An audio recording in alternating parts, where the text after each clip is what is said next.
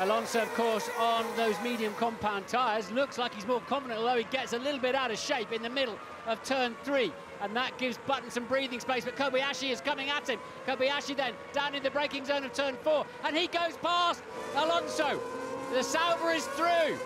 One more Leeroy Jenkins moment from Kamui Kobayashi before he waves goodbye to Sauber. Wasn't waiting for an invitation, just barged straight through on Fernando Alonso and through Desquita de Largo and up into 4th place he goes.